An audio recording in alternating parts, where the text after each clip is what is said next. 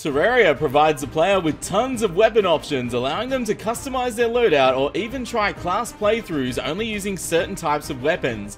That said, what if we challenged ourselves to do something crazy in a game that's all about combat? How's it going, crew? This is Happy Days, and today we're going to see if we can beat Terraria without using a single weapon. Now, before we get started, we need to clarify the rules for this challenge so we're all on the same page. As the title of this video states, today we're going to try and beat Terraria without using any weapons, so the huge thing we need to do right now is define what a weapon in Terraria is. I'm classing things such as swords, bows, guns, magic, and summons, and anything else listed on the weapons page of the official Terraria wiki at the time of making this video are off limits.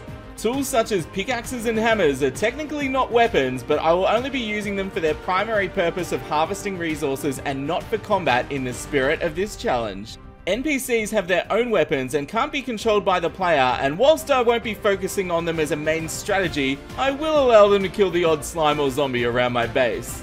So this means we'll be relying on items that fall into the wiring, farming, and mechanism categories to deal damage, such as lava, traps, and variety items. Basically, if it's not on the weapons page of the wiki, it's okay to use.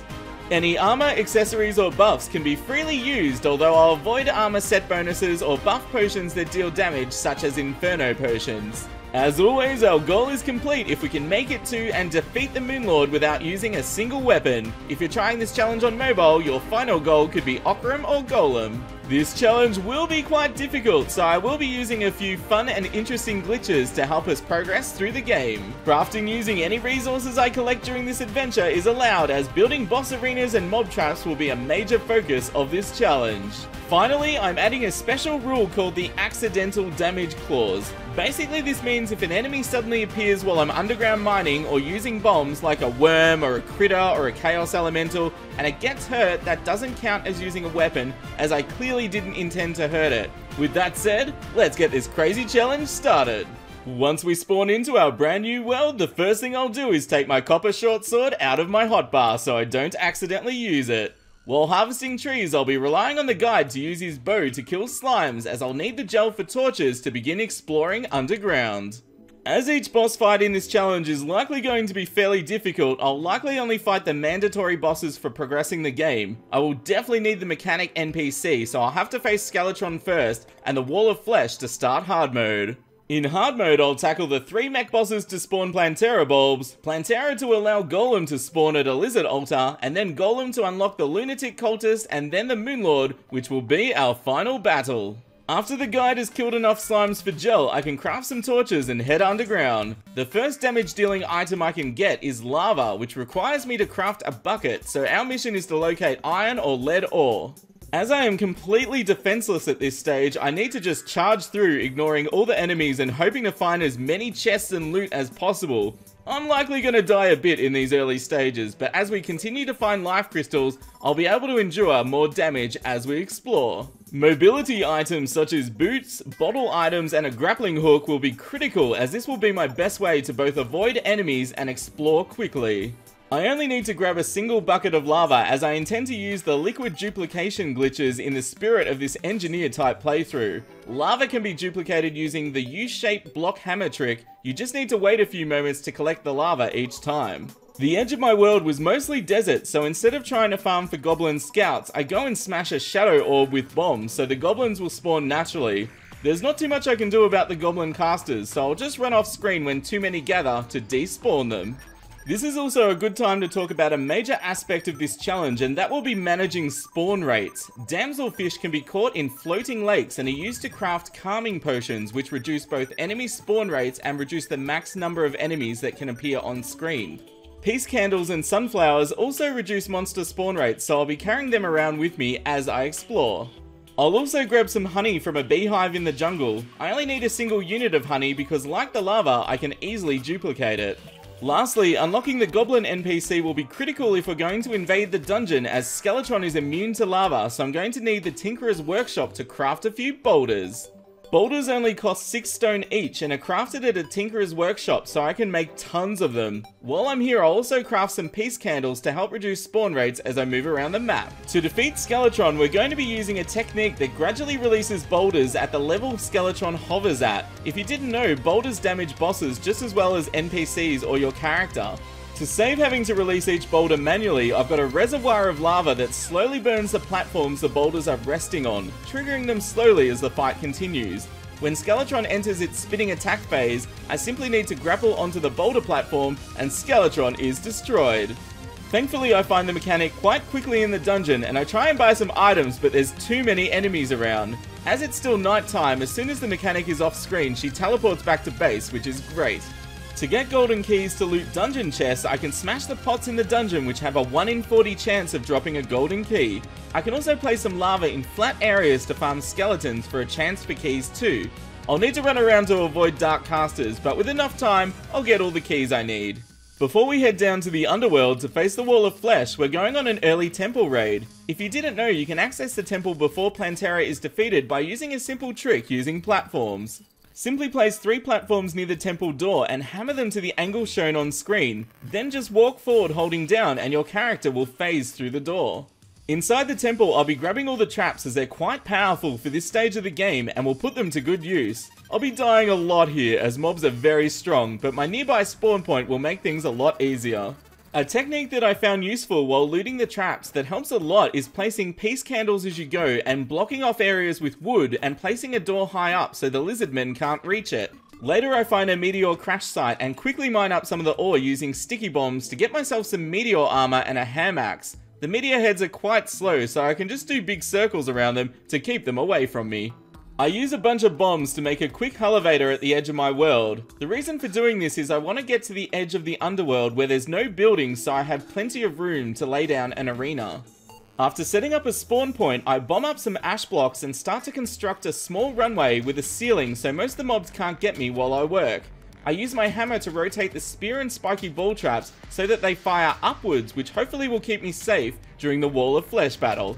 The reason I'm using ash blocks for my arena is because the Wall of Flesh is designed to stay above the ash blocks. This means the eyeballs will stay in attack range of the traps most of the time while I'm safely underneath them.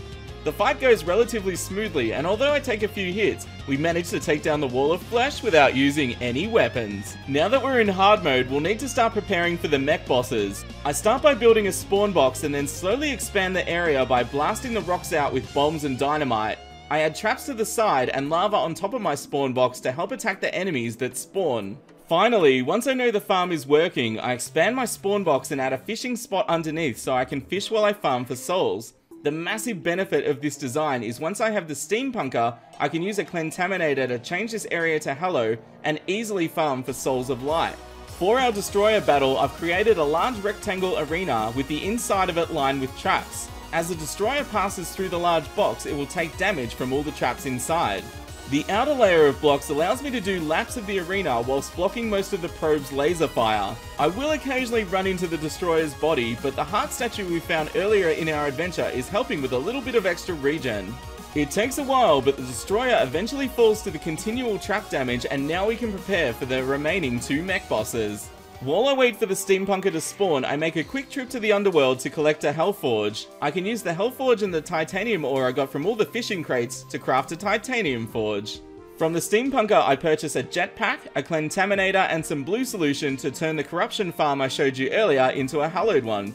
This will also allow me to collect souls of light I need for the remaining 2 mech boss summoning items. For the twins and Skeletron Prime, I need to alter my arena slightly. The twins tend to stay on either side of the player, so I add a center tunnel to the damage area so I can maximize the time the twins stay in the damaging traps. Skeletron Prime tends to simply hover over the player, so as long as I occasionally dodge the arms, I can keep the damage on it fairly easily.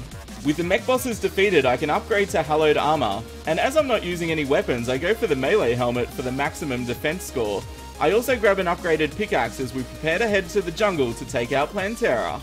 After finding a bulb near a reasonably open area, I quickly secure a spawn point and place down a peace candle. Using dynamite, I clear the nearby blocks and slowly expand the arena so enemies can't get inside. It's slow going, but once I get some lava placed at the base of the arena, it blocks the majority of enemies from spawning, which allows me to set up my traps.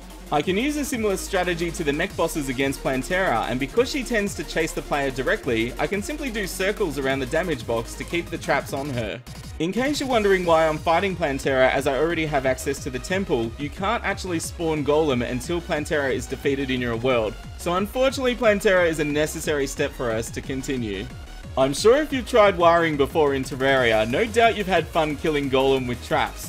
Golem can easily be immobilized with blocks, meaning you can build a trap around Golem's spawn point that it cannot escape from.